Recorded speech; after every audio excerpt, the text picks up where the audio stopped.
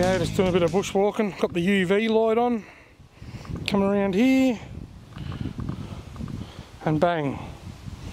There it is, standing out like a beacon. Oh, scorpion in the UV light. Look at that, they are so cool.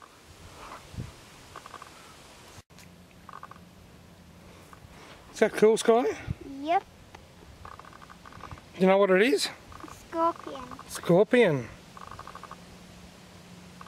You know what? What? The scorpion comes from the same family as the spider. What? And you know what that family's called? No. Arachnid. Ooh. Because it's got 8 legs. See, insects have 6 legs, and arachnids have 8 legs.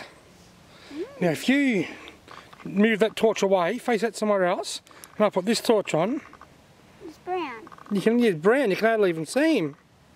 But if you turn that off, and you shine that one on him, the UV light, he stands out like a beacon, doesn't he?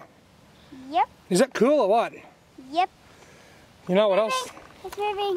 Hey, it's alright. That's good, it means he's alive. It's scary. He's not scary.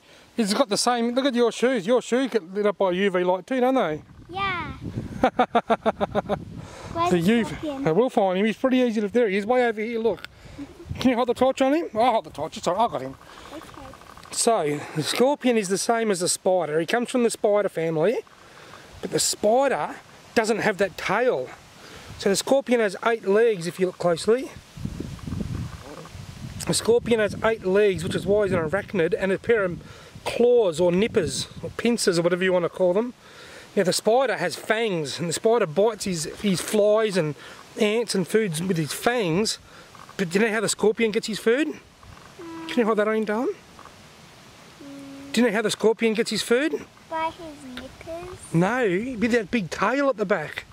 He puts poison in them. He envenomates them.